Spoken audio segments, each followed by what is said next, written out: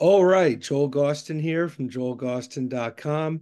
For this conversation, I'm delighted to be joined by somebody who I was thinking earlier about this, David. I think the last time you and I had a proper chat, one that wasn't typed out, was about 17 years ago, Yeah, perhaps. it must be that. Yeah, definitely. It's been more than a minute, so we're overdue for this. I'm looking forward to it. Likewise, it is my pleasure to welcome from England, Mr. David Humphrey. David, great to see you. And you, Joel. Thank you.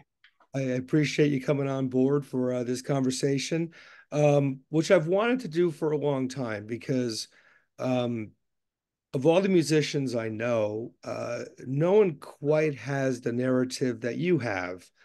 You've had a pretty eclectic history involved with some very interesting artists, so we certainly have a lot we can get into in this conversation. Uh, That's but great.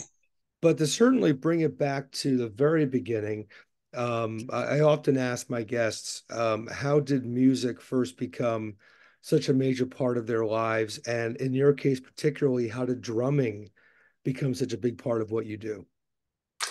Well, that's a long history about that, Joel. I mean, I was probably my recollection. I was about 5 when I first started getting fascinated with drums. And I always remember standing in front of some drummers, just standing there, staring, looking at the drummers playing a hi hat. That was one thing that really fascinated me about drums and the kit itself.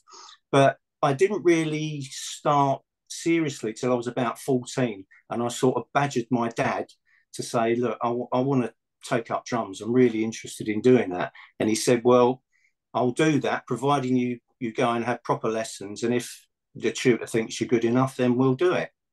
So I found a private tutor, and the rest was history, really. You know, I had a few lessons, and it was only a few months, I suppose, and I was in my first band. So I sort of really took off and, knuckled down, and and the rest is history, really.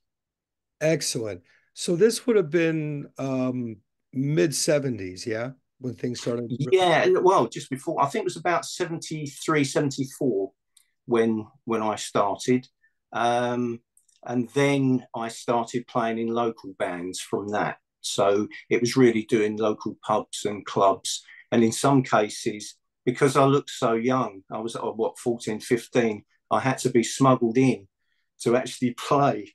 So that was quite interesting. But yeah, it was a really good grounding, and it's nothing like actually learning from grassroots upwards and getting the feel working with other musicians and doing the legwork really, and that's where it all started.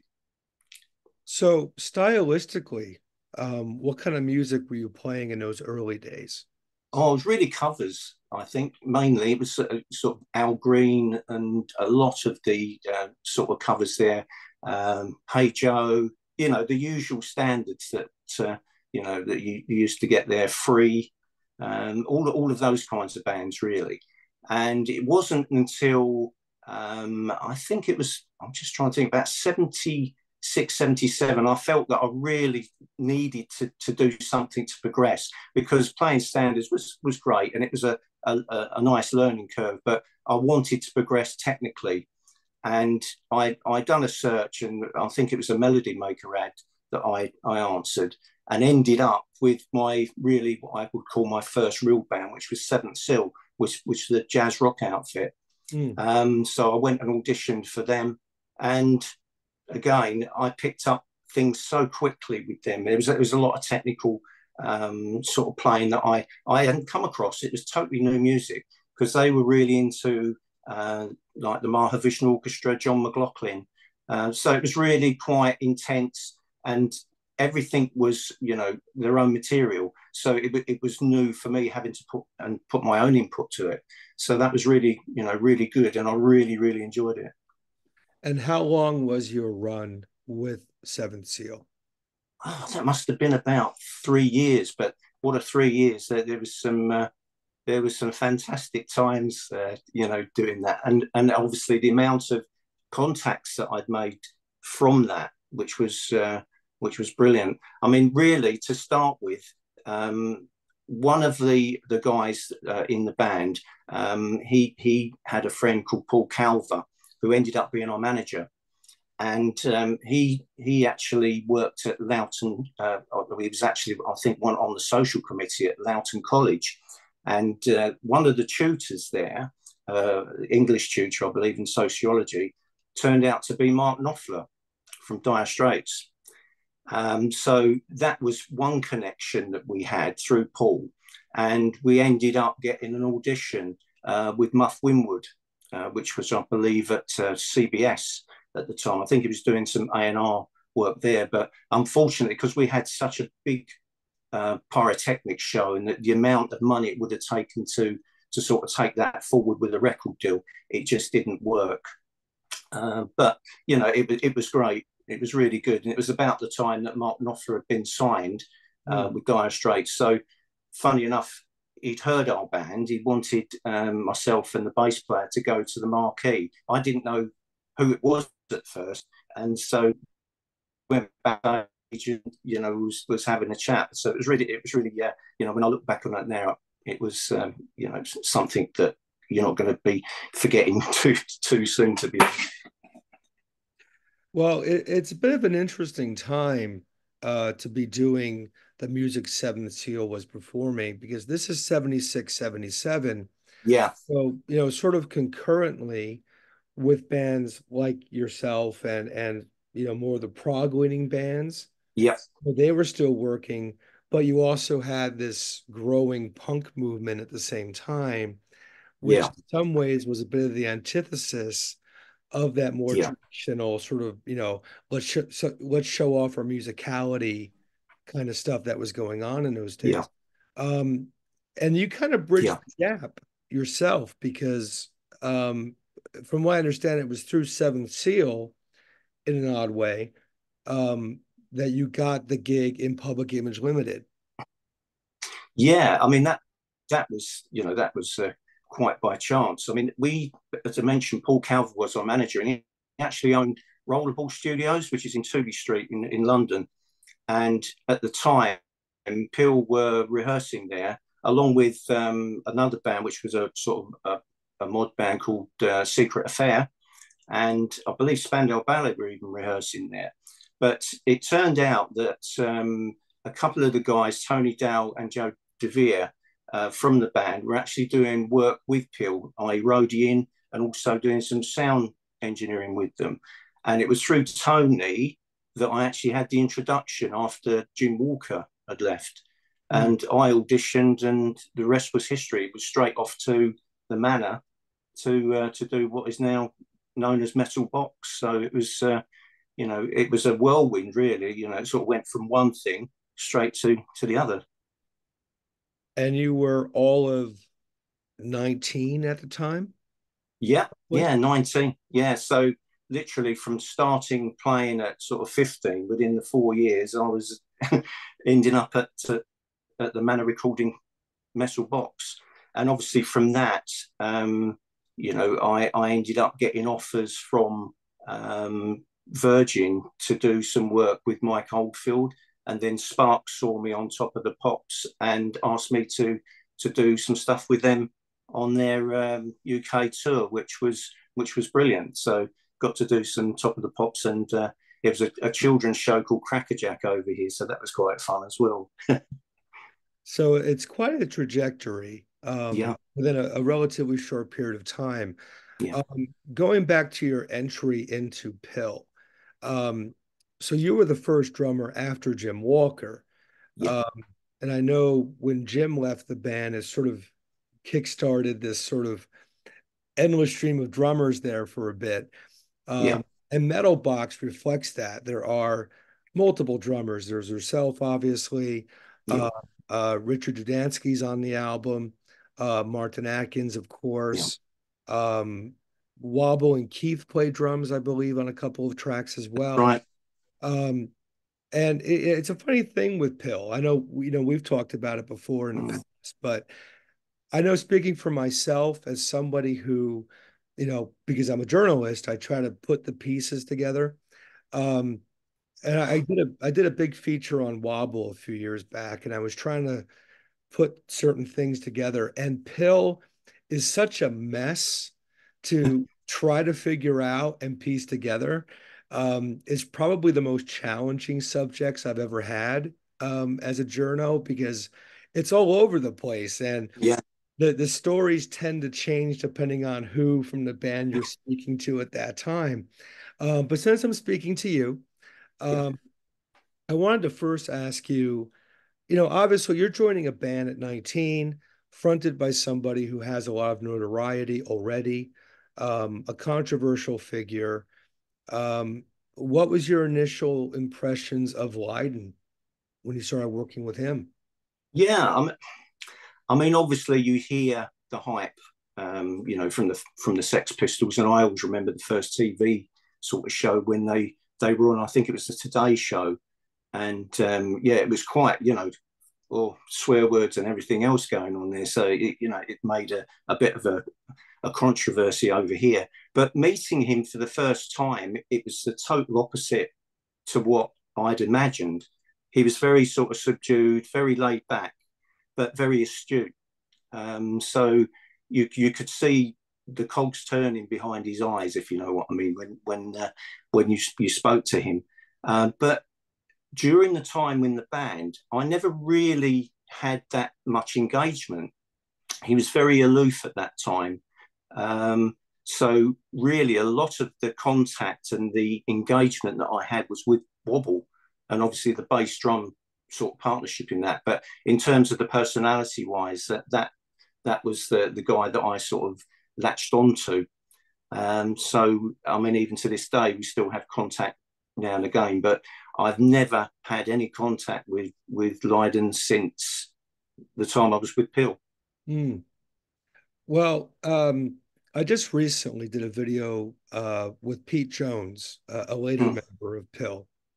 Um, and he described Keith and John as, if I'm remembering correctly, sort of musically illiterate. And he didn't say that as a criticism. Yeah, He said that to illustrate the fact that maybe because they didn't know what they were doing, they could do anything. yeah, And he certainly remarked on the sense of experimentation and freedom of yeah, being, a classical musician, let's say. So you're coming from this, very intense musical history playing with Seven Seal. Now you're in PiL and you're playing with Wobble on bass. How would yeah. you say that sort of affected what you brought to the proceedings as a drummer coming from this more experienced background? And here you are playing with this very, maybe uh, in terms of education, very rudimentary group of musicians, but also very innovative at the same time. Firstly, I found the concept of coming from Seventh Seal and working with PiL were totally alien. It was a totally different way of working, and I wasn't used to that. I was rehearsing 4 or 5 nights a week, to nothing basically, and just the odd jams here and there. So that was really strange from my perspective. But on the other hand, I felt there was a freedom as well because it allowed me then to just sort of jam and just let things flow naturally rather than having things sort of mapped out. So that was quite good. And as you probably know, a lot of the recordings that were done for Metal Box were actually improvised.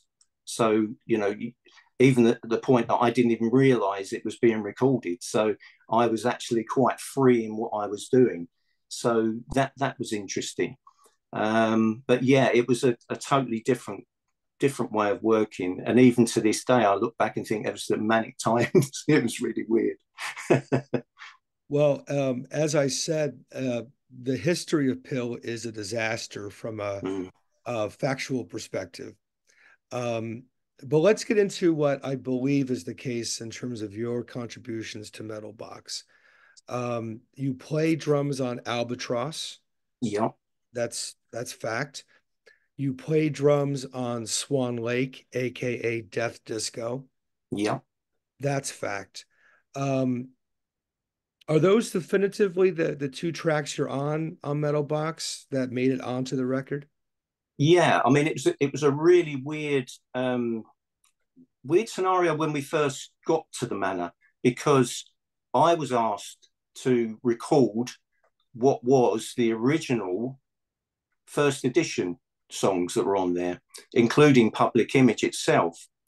And I was quite, obviously new to the band, and they wanted me to just do that. So as you do, you just follow and just do it. But I recall during the time we were there, Richard Branson actually came down to the manor and halted proceedings because what was going on there shouldn't have happened, apparently. And that's when we started to work on what is now, the Metal Box album. But to this day, I don't know why I was asked to record the original tracks. So I was literally playing back to, the original tapes that had been done. So, and at one point, I ended up having the drum kit set up in what was the billiard hall in the manor itself, because John didn't like the sound that was in the studio. So there was a more live sound there.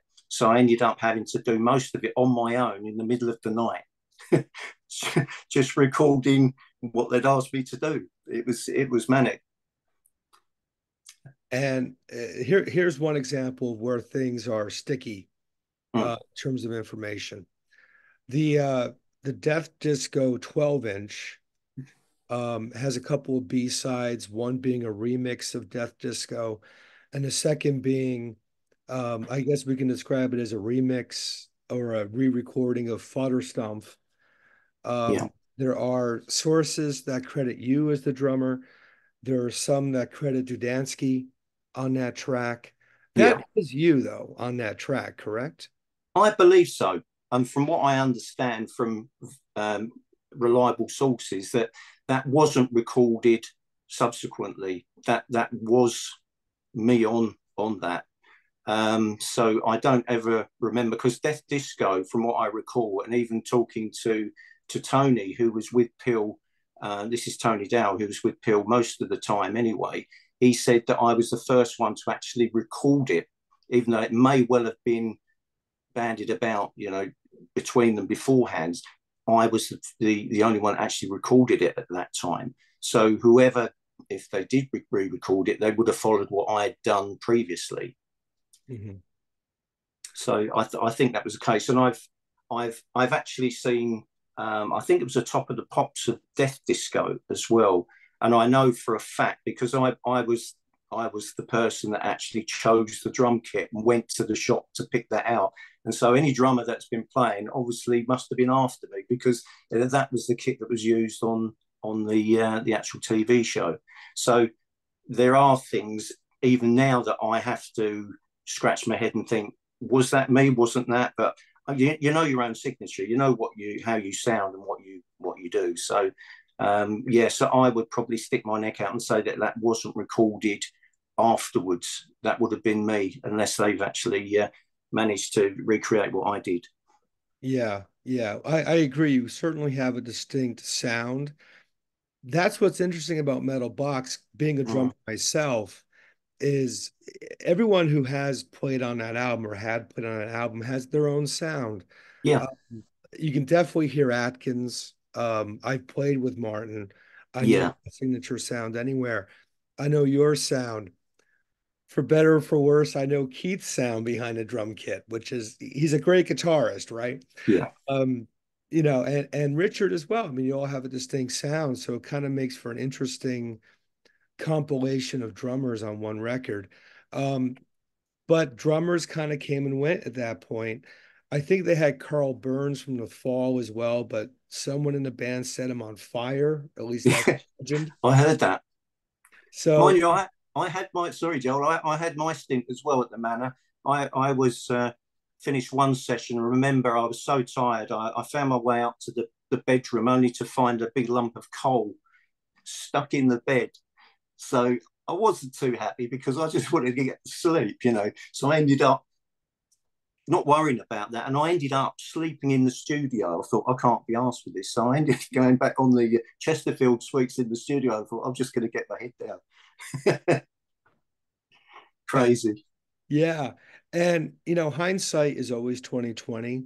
And Metal Box, uh, justifiably so, in my opinion, has grown in reverence over the years. It's now considered very much an iconic album. Personally speaking, I think it's the best thing PiL ever did, best thing John ever did. Um, and a lot of people would agree with that statement. At the time, um, was there any sense that what was being put down on tape um, would have any sort of effect of this nature many years later? That did you guys know that you were doing something so different that it would be looked upon as a classic of its time Yeah, today? personally, I was so naive at that time. I didn't even look that far ahead. Um, I was really sort of thinking and pinching myself really in the fact that I was actually here recording and doing what I've always wanted to do. But no, from a personal perspective, there wasn't any sort of feeling that this was going to become anything iconic in that sense. And I know, obviously, history um, tells you that there was a lot of bands that were influenced by the album itself. But once I'd left PiL, I'd actually lost contact with the whole side of that. So I never really followed it, to be honest with you. It was only years later that I decided to sort of follow up with it, and I contacted. I think it was the unofficial website for the Stomp, and done an interview with them. And it was only through that they even knew that I'd actually been on the album. They didn't even know who I was. Mm. So it was. I thought to myself, well, there's no credits on the actual album itself for anybody. So I thought, well, it's only right that you have to, make a sort of stand in terms of saying, well, I did actually perform on this, and that's where it started, really. Mm. What were your thoughts on the finished album when it was all said and done? I suppose powerful. I mean, it was totally diverse to what I'd been used to. But there was. I mean, the main thing that stood out for me in terms of obviously, I enjoyed playing the tracks that I did, but I think Wobble.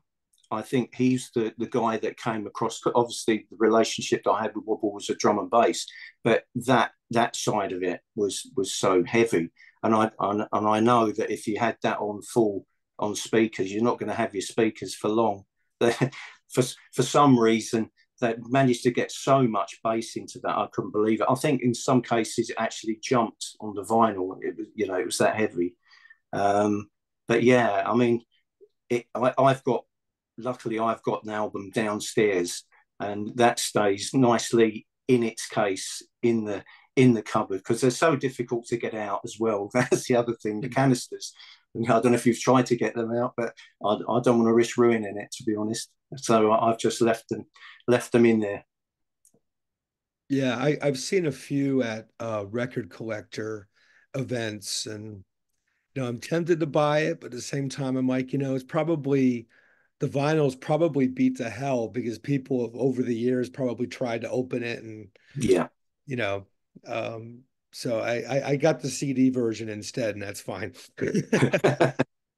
Um, but by the time the album was completed, your time in PiL was over. Yeah. Um, what led to, the parting of the ways in the studio during that time? Again, that was surreal.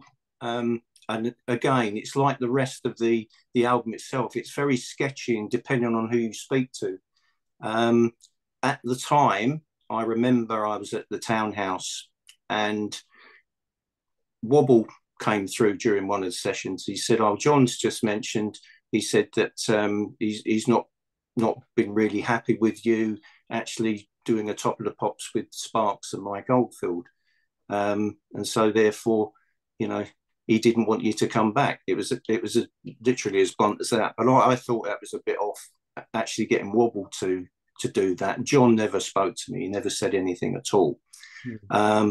But in hindsight, that I've sort of discovered more recently is that what I understand that John had various different ideas about the way and direction that he wanted the album to go. Originally, he wanted a sort of more disco funk type feel. That's why I was brought in, and then changed. And I think that's the reason why, personally, now looking in hindsight, what probably happened. But I was, always under the impression, and the reason I was given is because I hadn't really got permission to do work with Mike Oldfield and Sparks. But at the end of the day, the way that I saw it then is that there was nothing going on with PiL rehearsing wise and everything else, and I was at a free end, so to speak. So I said, "Yeah, great, I'll do it." I was approached by Virgin to do that. Would you like to do a Top of the Pops with Mike Oldfield? And I wasn't going to say no. It was great, and from there led on to the Sparks work as well. So Yeah, and Mike Oldfield, to remind the viewers, Mike Oldfield in the States is perhaps best known for Tubular Bells, yeah, some of which is used as the theme for The Exorcist. that's it. So Mike was a bit of a big deal back then, especially. So you did the Top of the Pops with him. Did Sparks follow that, or was it? Yeah, I mean, basically, I was asked by I think it was Tessa from the I think it was from their press and publications department, whether I wanted to do a session with Mike Oldfield. So I said, yeah, great. So I actually went down. We'd done a pre-recorded session at Olympic Studios, which was again an iconic studio in London, which is now, I believe, a cinema.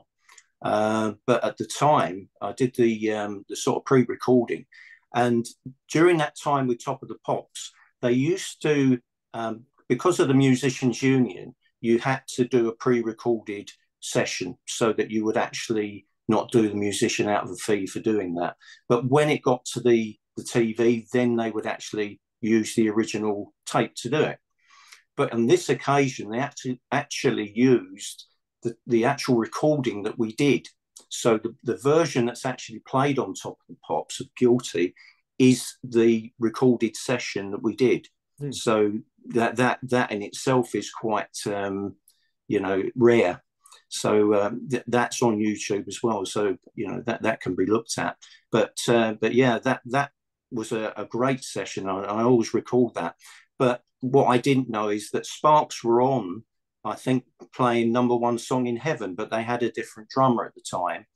And I believe Keith Fossey couldn't make the others, and they asked whether I would be able to do the rest of the sort of promotions, and I sort of gladly obliged with that, and so done the TV sessions with them. But they're really nice guys, and really really good to work with.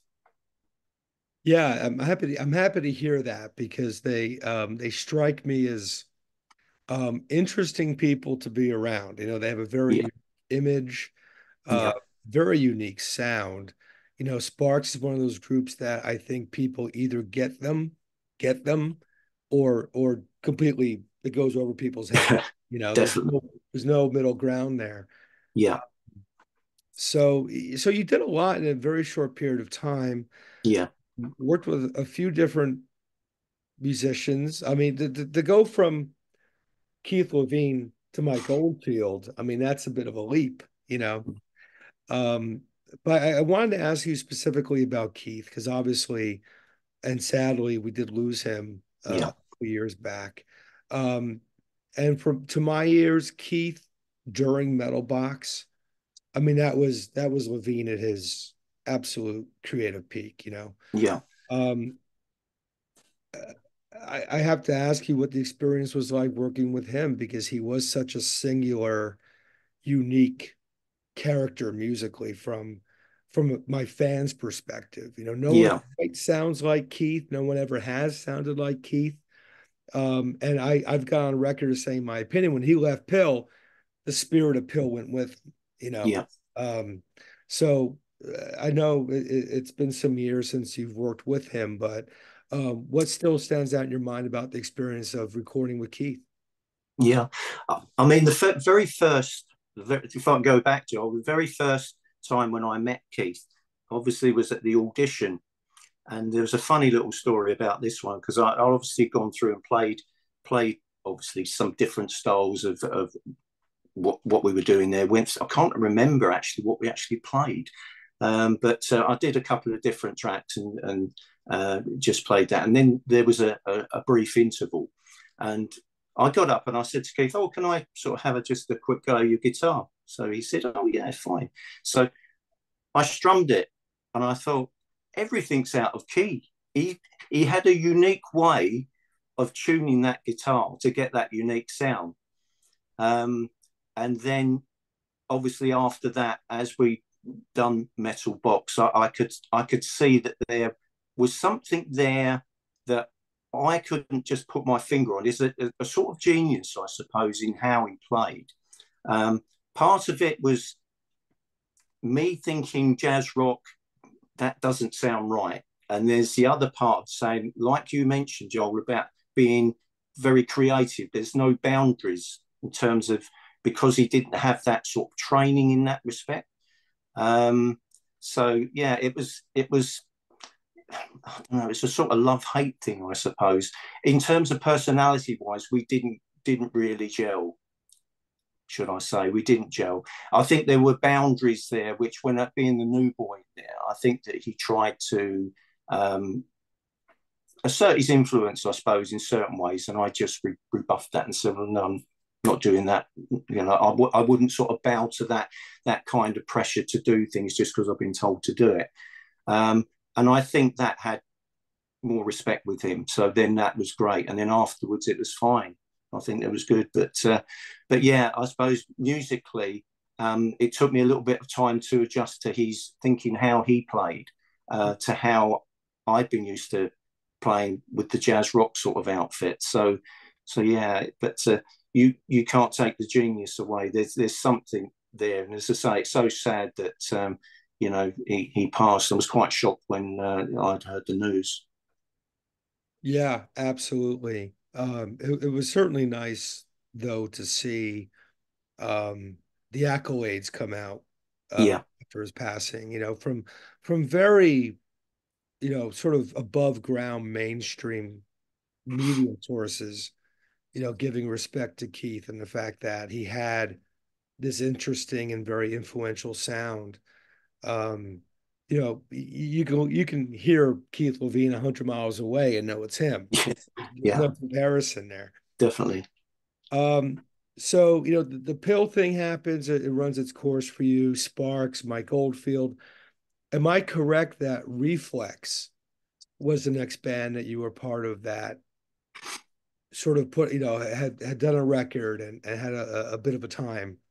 Yeah, yeah. I mean, basically after that, there was a sort of a brief period where I wasn't really doing that much, and then I decided with one of the guys that, or a friend of ours, that actually done some recording with Seventh Seal.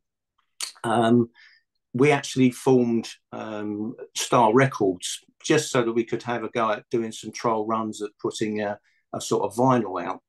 And I did one sort of demo and put that out under the name of Highway Motion, which has subsequently been reissued on Freestyle Records recently. And Reflex then followed that, and I formed the band, bringing in members and ex-members that I'd used to work with in some of the earlier days when I started. In fact, one of the bass player was in the very first band that I sort of auditioned for. So we recorded at Vineyard Studios in London with a guy who engineered it called Simon Sullivan. And at that time, he just finished recording with John Rocker's band, doing Freeze and Southern Freeze, which was a big sort of Brit funk hit over here.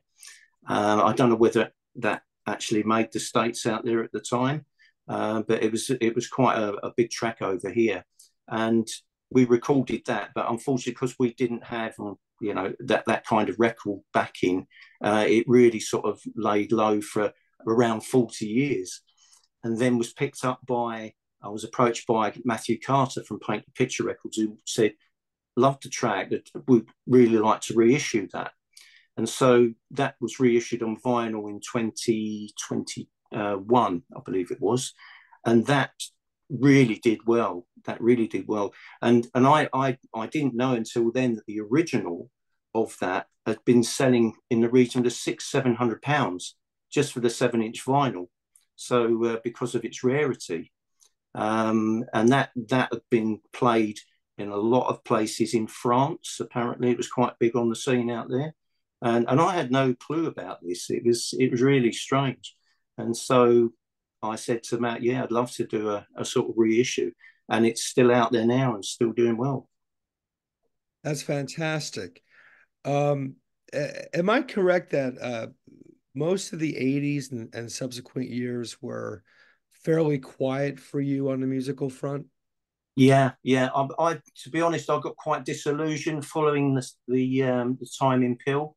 Um, You're not the only I one. was yeah, it was really strange because I think a lot of musicians like yourself, you go through a period where you sort of take stock and think, is it really worth doing this? You know, if you're not doing it because you enjoy doing it, is it worth carrying on? And I sort of, with family commitments and other things going on, you think, no, maybe I should just give it a bit of a time. And that turned out to be a few years until around I think it was around 2003, I decided to get into teaching. And I did that for 10 years. So that started to sort of get the enthusiasm going again, building up a base, working with various ages and people, and obviously, I love working with the kids on that in schools and churches, all different manner of sort of people interested in drums. Even it was a lady in her 70s that I was teaching. So there's no as there's no boundaries to it. It's got so many different advantages for therapeutic advantages, mental health, Oh, fitness, you name it. It's got lots and lots of benefits. So that was very, very rewarding. And then recently, obviously, then I started getting more into producing and writing. So that's where I'm at the moment. and I definitely wanted to get into that. You have been releasing music for some time now, under the name Davey H. That's right. And when I post the video, I'll put a link up for people to check that music out. And I really recommend they do. From what I've heard of that material, it's dance music, I guess we can call it that. And it's fantastic dance music. I'm a fan of that genre myself. Um, being a fan of rhythm, you kind of have to be. Yeah, yeah. Like the one song you have, Keep Moving. That's a beautiful track. That's a Thank lovely you. uh, Thank you. with a mystery singer, from what I understand. So we'll maybe keep it as such, unless Yeah, yeah. I um, can, I can, I can, I can say that her name's Michelle. She's actually based in New York. And Michelle's really a session vocalist. But the reason I couldn't feature her is the fact that it's not that I didn't want to, it's the fact that she's obviously doing her own session. So that would obviously, I think, compromise other work that she's doing. So obviously, you don't want to be tagged with the same label with another artist. And I know lots of artists do similar work, but either don't get credited or go under a different name. right. But yeah, she was a fabulous voice. And again, obviously, I'd be using Michelle again when I can. Wonderful, wonderful. Yeah, I really like that stuff, David. It's certainly, and your career has been versatile the entire time. I can't say punk drummer David Humphrey or Yeah, drummer David Humphrey. You're kind of been all over the place, which is what I love from a musician. The eclecticism comes through in yeah, your body of work. And this new stuff is fantastic. Um, we're still relatively early into 2024. How do things look for the rest of your year as far as musical projects and things you have in the works artistically? Well, I suppose literally just now, I've literally released one a couple of days ago now, and it was the remix of Keep Moving. That was primarily to coincide with our son's challenge that he's been doing for the Alzheimer's Society. He's just completed the Three Peaks Challenge in 24 hours, so that's no mean feat actually doing that. And he's got a further challenge, which is the European Three Peaks coming up, I believe, in May. And then he's got another one later in the year, which is for Mont Blanc, etc. So he's got a lot, and he's quite dedicated in doing that. So, but I thought at least I can do is put something out that will help promote that. It's a free download anyway, but you know, it wasn't really for me. This is just to raise the profile so that it would attract his Just Giving page, and hopefully towards a cause that's quite close to our family's heart anyway, in terms of the dementia and how that affects a number of people all over the globe. So yeah, hopefully we can fight this awful disease that's going about, and you know, he's doing his little bit to do that. Wonderful. Well, like I said, when I post the video, I'll include some information on that as well. Yeah. So people can check out your music and the cause as well, and get some information how they can contribute. But I'll tell you what, David, like I said, you know, it's a funny thing how the world works. I'm sure I would suspect you didn't imagine prior to the internet that you'd be contacted fairly regularly from people to discuss the PiL record, you know, you did back in the 70s. Yeah. But that's how you and I first connected back in the ancient MySpace days. Yeah. Yeah. Yeah. You know, and it's wonderful that all these years later we've remained in touch, and that you agreed to come on and do an interview for the channel. You've had a remarkable history with great input, and I only wish you the very best and greatest happiness creating moving forward. No, thank you, Joel. It's been a privilege, and it's been great catching up. And hopefully, just to say as well, there is the Keith Levene biography, I believe it is coming out soon. So hopefully that should shed some light on Keith's life, and obviously help towards his estate, etc. And you know, hopefully, I've done a little contribution towards that. So I'm just waiting to see, you know, when that's actually going to be published. So I understand it's been picked up by a publisher now, but we just need to wait and see, you know, when that's going to happen. Yeah, that's great. I mean, talk about a subject worthy of that kind of a project. Yeah. You know, tremendous talent, very much missed. Fortunately, we've got the music we can still listen to. You know, to learn about Keith, because his playing, there's always, every time I listen to PiL, particularly Metal Box, I hear something new. Mm. And I've been listening to that record for a long time. Yeah. You know, but it certainly sounds fresh with every listen. Thanks in no small part to your contribution to it. Thank Um, you. yeah, absolutely. And it's just been an honor to reconnect. And let's not wait 17 years until we do this again. I'm not sure I'll be around in 17 years, but I hope so. Well, we'll shorten the time frame, and we'll do this again very soon, I promise. Indeed. Thank you, Joel. Much appreciated. Thank you very much, David. Thank you. You take care. You as well. Thank you.